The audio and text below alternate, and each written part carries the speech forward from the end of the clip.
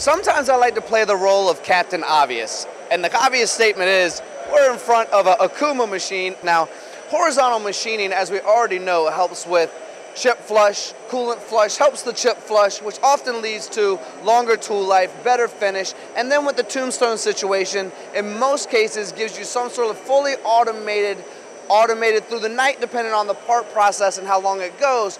However, in a lot of situations, just having the two isn't enough to run through the night or through the weekend, and this is when full pallet change systems come into play. Now, we're lucky enough today to have a full Fastems system, and we get to talk with one of the experts, my friend Bob, over here on the Fastems systems, to say, okay, well, we have the two tombstones. When and how and why would we upgrade to this Fastems systems to add more tombstones to whatever currently exists on that OKUMA machine when we're talking about horizontal machining? So, Bob, here we are.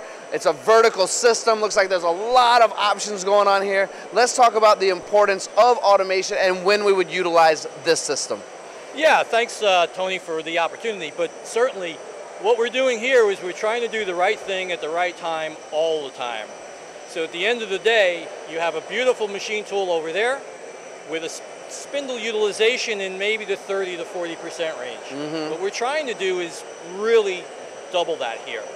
So by taking the operator and putting him in the right place at the right time, not having to hunt around for tools or hunt around for fixtures or hunt around for parts, right? Everything is here.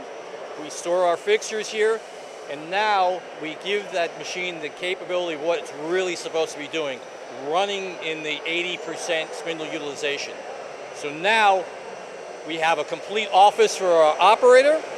He has everything he needs to make that machine as productive as possible. You know, it's funny, I had no idea exactly what you were going to say. While I was over there, that's almost exactly what I mentioned, though, was the fact that some of these parts can be 2-3 minutes, and maybe we're running on 4 sides of a tombstone or whatever it might be, but for full, true automation, as you mentioned, adding something like this, not looking for tools, not looking for setups, you're ready to go. But something else I like about this that you didn't mention, but I'd like to elaborate on, is the fact that it's built up.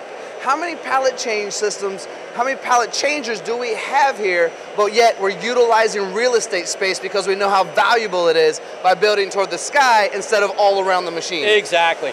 So this system is actually capable of 24 pallets. Whew. So 4 levels. All of our levels are adjustable. So if you have large pallets, small pallets, any combination, just like your refrigerator at home, right? You need that space for that 6-pack of beer, you know, or maybe that jug of moonshine, right? So you change your levels accordingly to your loads. So that's all the mechanical things that are associated with this machine. But the reality is it's our software, our scheduling capability, our ability to connect to an ERP system, our ability to connect to the tool library on the machine, to understand if the machine is capable of running a part. So we look at that, we make the determination whether we could take a pallet out of this system and put it in the machine. If the machine's ready, we will do so. If it's not, we won't, and we'll send the next ready pallet. So this way, when you come back from the nighttime, and you come back to a full pallet pool full of finished parts, instead of one sitting in the machine that was waiting for a tool that may not have been there. That is clever, and that is kind of what sets you guys apart, right? When we think of a pallet pool and automation, and I'm going to clarify something in a minute, and I'll ask you, and I started this whole thing off with being Captain Obvious sometimes, and the next question might be a Captain Obvious statement, but you're right, it is the way that you can do scheduling and prepare and make sure that everything is running exactly as it needs to be run. So when you come in, especially partnering with OKUMA where we started, you know you're working with a precision machine as well, so when you pull it off the machine, you know they're good parts and you know they've been scheduled correctly. But my next thing that I wanted to lead into with the Captain Obvious statement was, we can run 24 different jobs or 24 of the same job because automation, we're still trying to get through to the audience. It's not always about having to have 1,000 of a part or 10,000 of a part. We can have 1 part or 2 parts. So it is for the high mix, low volume as well, right? Absolutely, and that's a common fallacy that people, they look at automation like this and think, well, I need to make 1,000 widgets in order to make this profitable, and that's not the case. This is high mix, low volume. But think about it, right? You've got that one part that you have to make every month, and you have an operator searching around for the fixtures, searching around for the tooling, searching around for everything. Well, that fixturing could be sitting in here ready to go, and your operator now is focused on making that machine profitable instead of looking around for the things that he needs. You know, Bob, you actually brought me to another point, and I think the answer is going to be yes, but I want to double check for the audience. It might be a question that they have as well is, let's say a hot job comes in. It's that one per month, and let's say we thought it was going to be 2 weeks from now, but it came in today. Are we able to stop what we're doing or maybe finish the one job we're working on and immediately go to that hot job as well? Absolutely.